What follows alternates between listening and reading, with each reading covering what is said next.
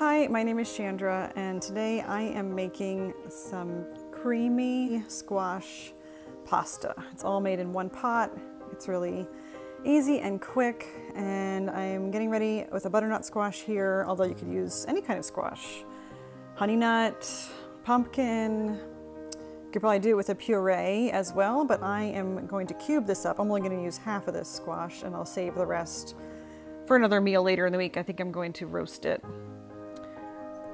So I'm going to cube this up and get this pasta going.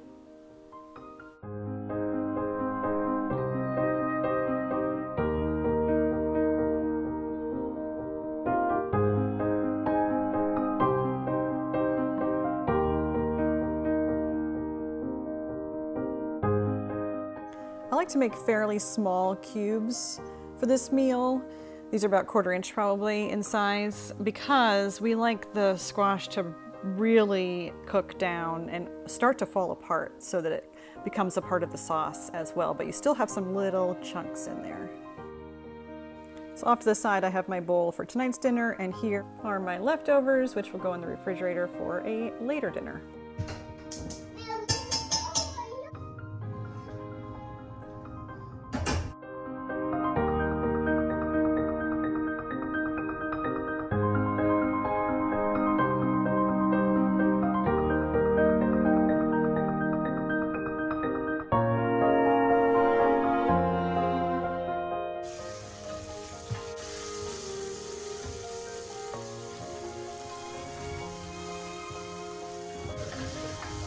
This sausage smells really good.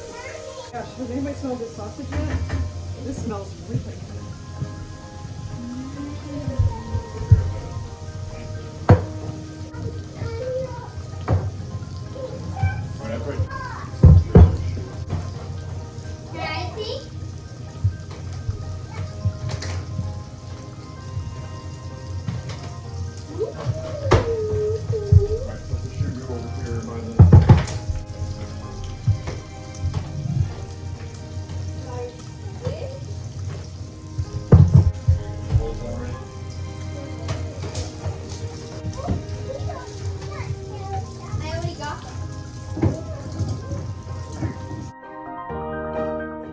Sausage. I'm adding the cubed squash and a tablespoon of flour.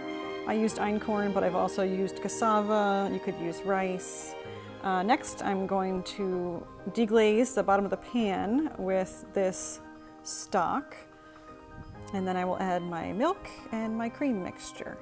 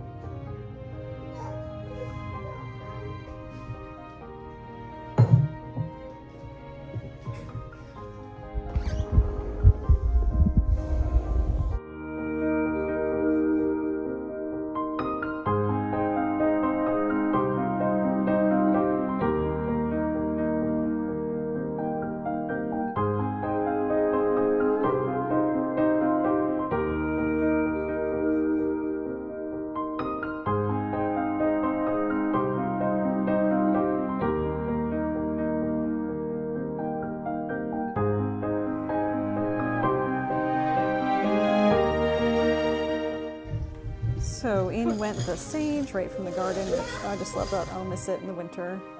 Then the pasta. I will add my garlic, and I'm going to grate some fresh nutmeg to put in, as well as salt and pepper.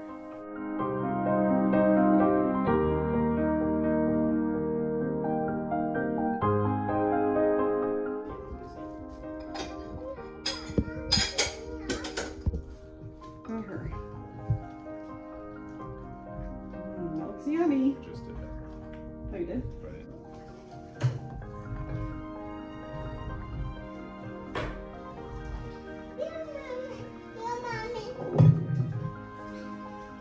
it on the counter.